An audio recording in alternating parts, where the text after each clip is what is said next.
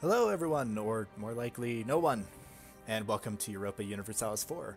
I'm Paragon Saber, and I'm sure you've already noticed that this is not your usual EU4 1444 map.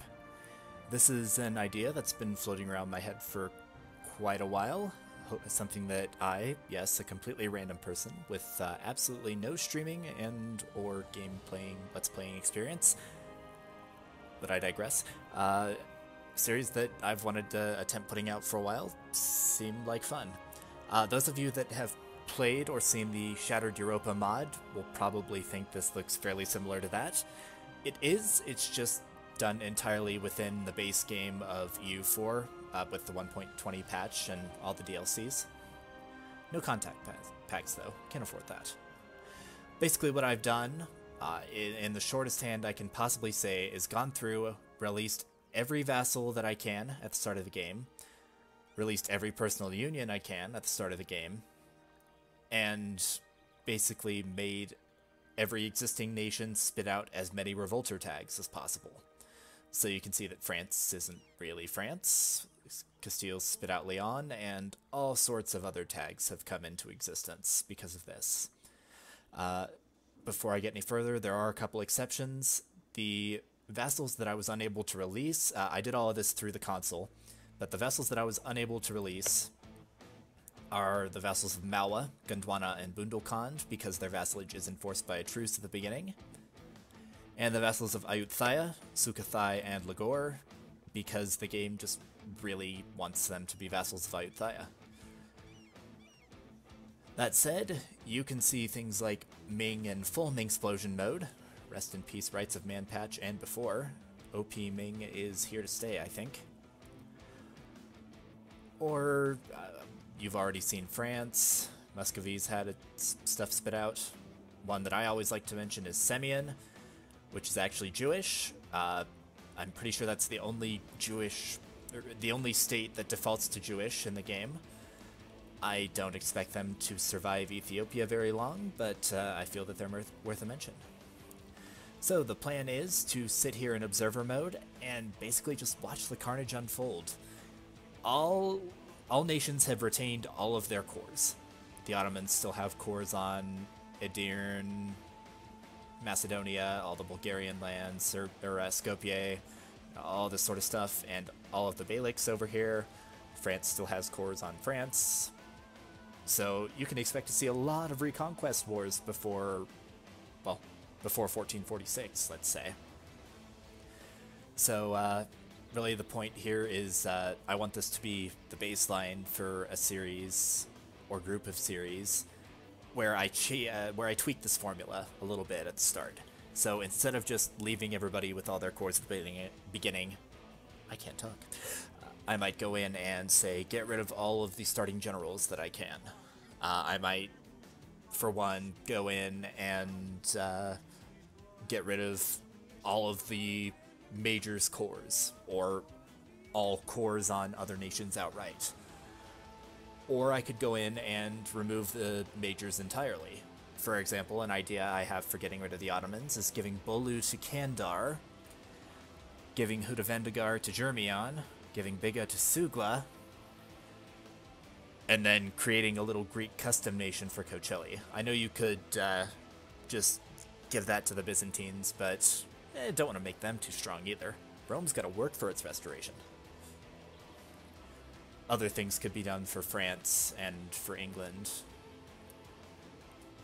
and all of those sorts of nations, which would be a lot closer to what Shattered Europa actually is. But I digress. I've been sitting here talking without anything happening for long enough. I'm going to go ahead and go speed 3 and just let this tick until the 1st of December, because I want to look at the reshuffled Great Powers list. It would still show the original Great Powers list right now. So here it is, 1st of December. This definitely not what the Great Powers list usually looks like. We have fellas like Bengal and John Purr with 120 development, making the Great Power list from India. Poland also with 120, usually not a great power at the start, unless they take the Union. But yes, also coming in at 120, having lost Galicia, Volhynia, and Krakow, and had to release Mazovia and Moldavia. Muscovy coming in at 5th at 129, having lost Nizhny Novgorod, Kazan, and all of its vassals. England coming in at 4th at 150, having lost Northumberland, Wales, Cornwall, Normandy, a little bit to Gascony, a little bit to Armagnac, Calais to Flanders. In 3rd is Ashikaga, who is completely unchanged from the start of the game, but just doesn't make the Great Powers list due to not quite having enough from subject development. Of course, their own development, only 21, but their subjects having, appears to be 316, which, you know, if it didn't count for half, it would get them on the Great Powers list in a normal game, but that's not the case. And 2nd is Castile, who has only had to spit out Leon and Galicia. Makes their life fairly easy compared to some other nations, like their neighbor Aragon, who has lost a lot. But they retain quite a bit. And in 1st place is the Mamluks, who are lucky enough to be the only nation to have cores on all of Egypt, Israel, Jordan, modern southern Lebanon. Shout out to the Lebanon tag, by the way. And all of this stuff. So, the Mamluks have gotten lucky, but will the AI continue to make them so? That is the question. We'll restart the game here, and again, we're not really going to see any wars starting until about March of 1445. I'm sure if you've played a game next to the Ottomans, you've seen that, where the Ottomans like to choose their first target, usually Kandar, Albania, every once in a while Byzantium, and they'll declare that war around like the 6th or 7th of March. Of course, it can be later. I've seen them wait to declare on anybody until 1446, but since there are so many weak tags to reconquest in this, those wars pretty much start in March.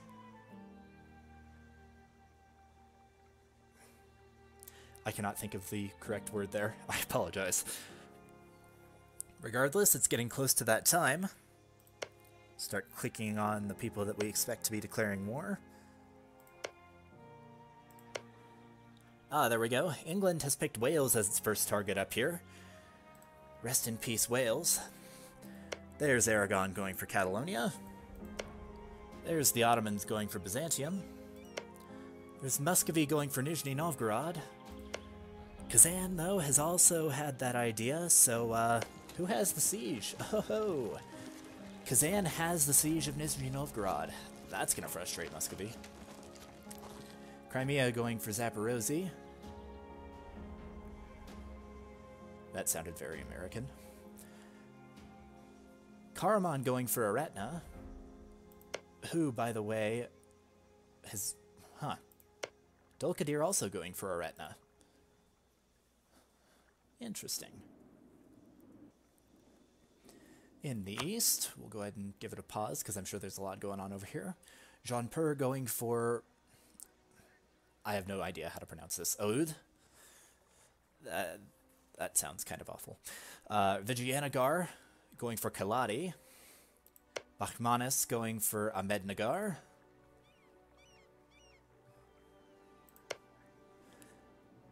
Gujarat taking a swing at Marwar. And Punjab fighting Multan. Ming has chosen Qi as its first target. And you'll notice that Ming has... I mean, Ming is highly reduced from what they normally are. You know, they start out with over 1,000 development in base EU4. And right now, I mean, they're less than 129. Speaking of, welcome to the Great Power list, Wu. And Poland making that jump means that they probably took the Union, so congratulations there. Wu being this purple fellow here. But Ming will hold on to an army far above their force limit, while they feel like they have the treasury to handle that. And because they have such a good opening treasury, they can do that for a little bit. Gives them quite the advantage at the start. Continuing on, Kazakhstan being attacked by Uzbek. Kazakhstan and Uzbekistan are about one and the same, cores-wise. Kazakh has cores from basically Lower Ishim all the way down to Almaty. I didn't want to give them all of those and just eliminate the Uzbek tag. And to be fair, Sibir also has all of these chords up here that Uzbek does not. But I felt like this was an acceptable compromise for size. Because Uzbek starts out with an army and Kazakh doesn't, it generally ends up that Uzbek gets its cores back, but I'm hoping in some of those later series where those cores are gone that Kazakh might stand a little bit more of a chance. Bashkiria getting attacked by Nogai, Kokand getting eaten by the severely reduced Timurids. Poor little Sharjah over here getting eaten by Najd. I was pretty surprised to find a revolter tag in the Arabian Peninsula, but this does exist. I don't think I've ever seen that in a normal EU4 game. Definitely a fun little unicorn.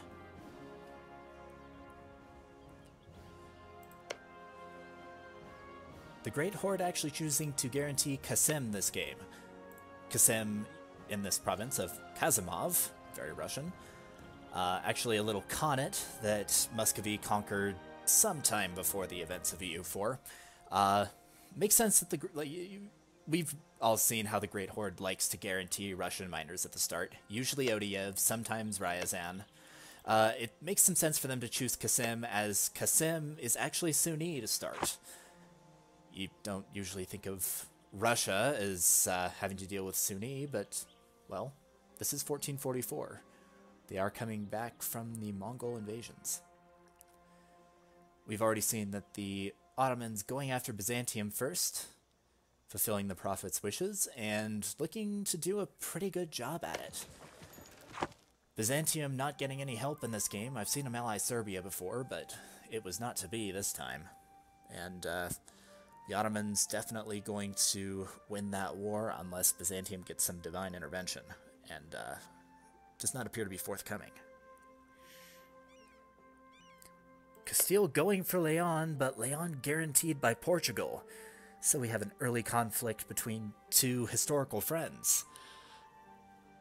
That's pretty rough, but from what I've seen, that actually usually doesn't affect Portugal and Castile's relationship all that much. They'll fight this out over Leon and then ally pretty soon afterward. Aragon fighting Catalonia. Catalonia not having the biggest army right now. I've actually seen them win this first war over Aragon before, but I'm guessing that's not going to happen this time.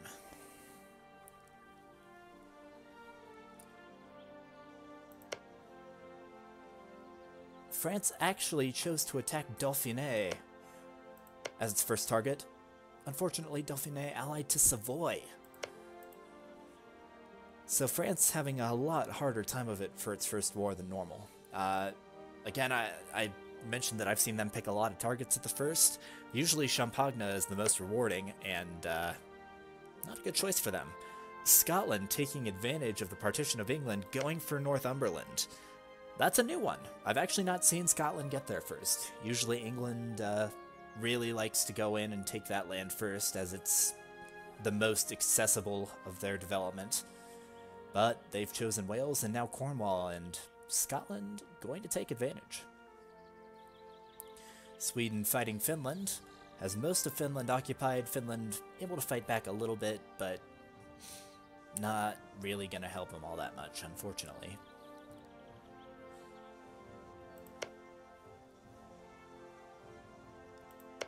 Interesting.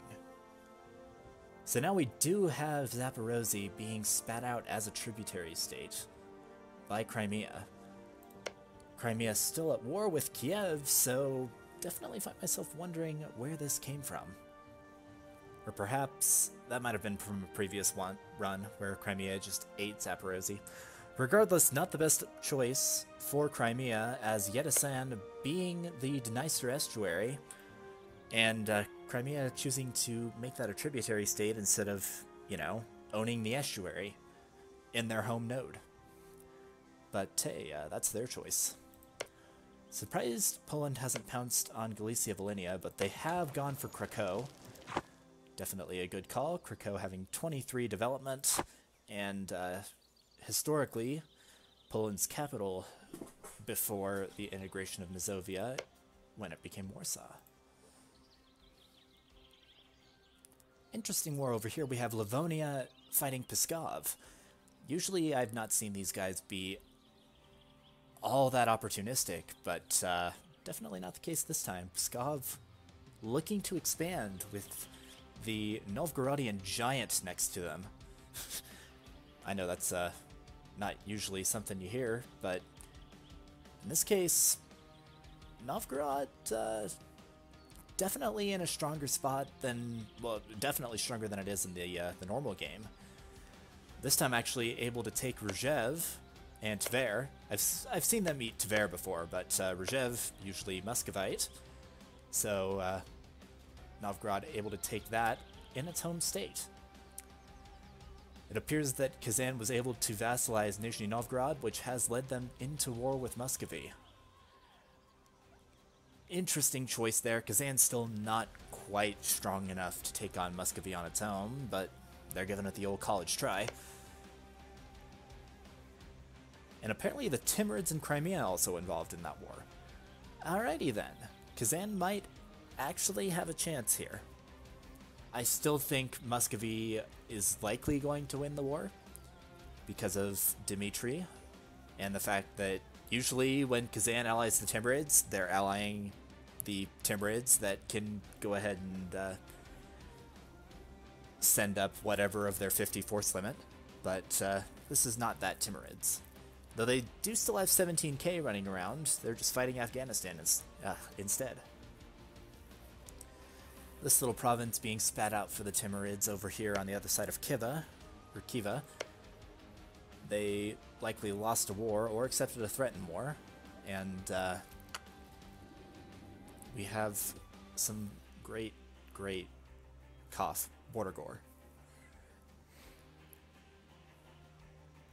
Where is the Ottoman army? Ah, Genoa. Genoa looking to be a little cheeky, go for an attack on the Ottomans while they're busy with Byzantium. So I'm guessing we'll see the Ottoman army going for Azov, or perhaps making an appearance in Genoa itself.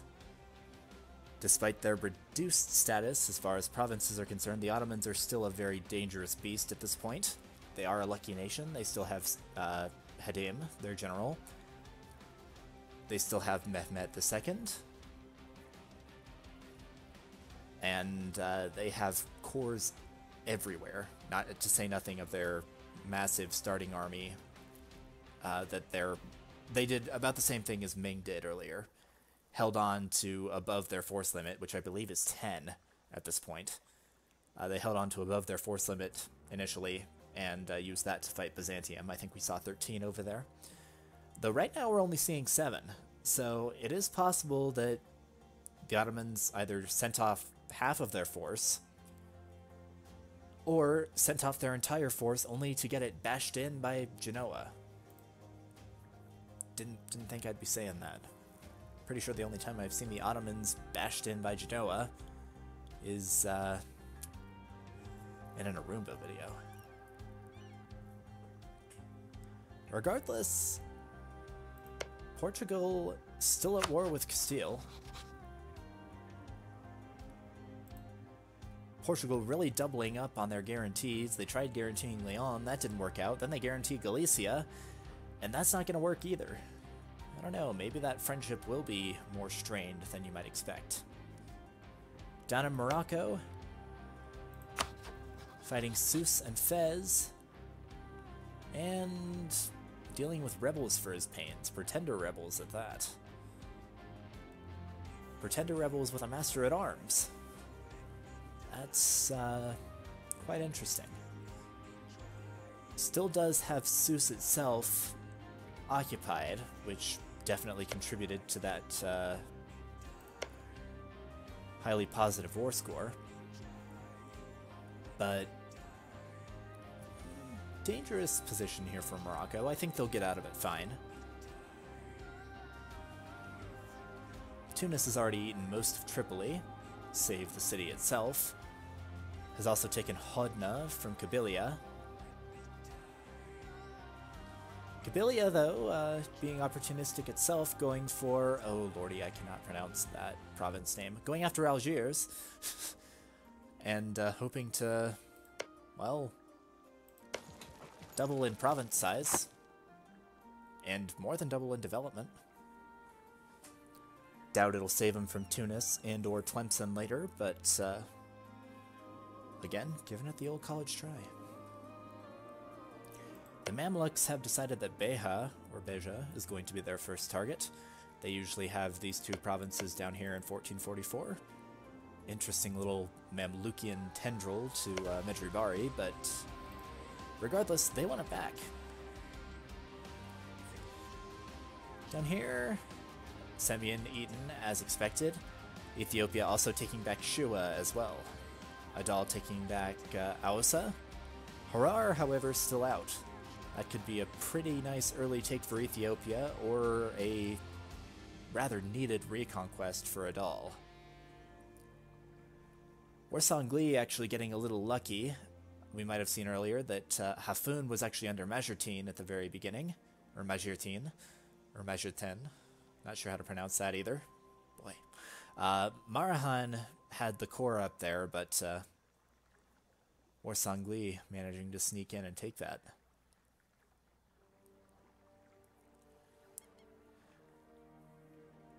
The rest of Africa looking pretty usual. There are very few revolter attacks spit out here. The only one being Soyo down here in the Congo, which they ate without any fanfare.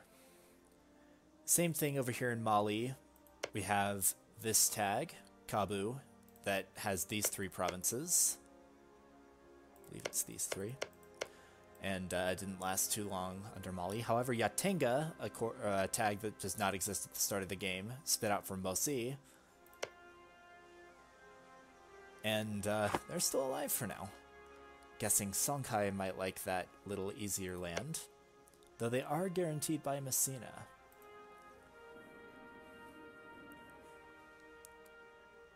Meanwhile, the Polish-Lithuanian Commonwealth, reduced edition, trying to alleviate that a little bit by going after Galicia-Volhynia, though they also appear to be at war with the Teutons. Makes GV's job a little easier, but I still expect them to lose most of their land to this war. Kiev getting off with just a vassalage from Crimea. They might possibly be able to leverage that, get freedom later on if they get friendly with Lithuania or Muscovy, or possibly even Novgorod. Speaking of, Muscovy turning the tables on Kazan here. Ryazan actually being the one to seize the day, go after Kasim.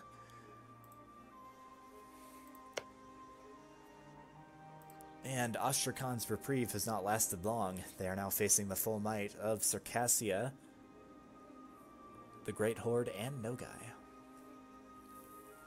Likely to get partitioned among those three, or perhaps just the latter two.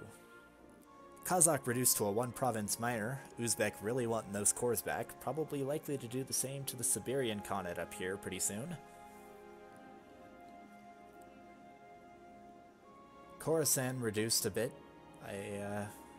Yeah, that seems to be the case. I don't think they were this small earlier.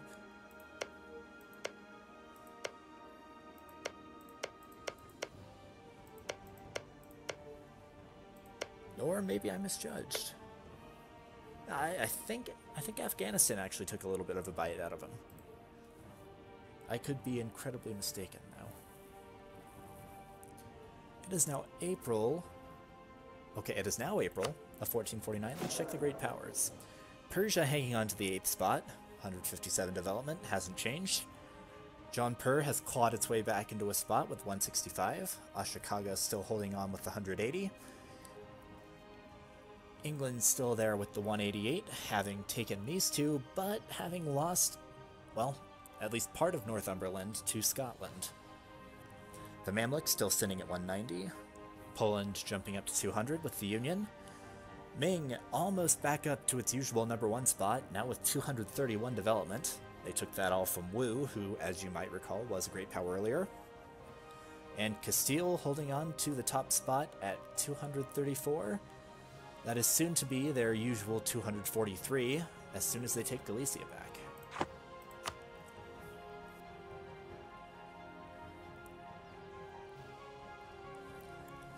Interesting bit of trivia. I think we narrowly missed seeing Naples as a great power, the AI managing to complete not just pizza, because after they eat all of Sicily, they have, I believe, 147 development. And if they'd managed to get that at the correct time, then they would have actually managed to become probably the 7th or 8th great power. It might have happened at some point, I'm not sure. Venice took a large bite out of Croatia, which was then finished up as leftovers eaten by Bosnia. Styria still existing. Alliances with Slovenia, Nitra, and Salzburg. I don't think that alliance chain will stop Austria when they come knocking, but definitely better than nothing. I mean, they have survived at least the first few years with Hungary, Austria. Speaking of Hungary actually attacking Bulgaria.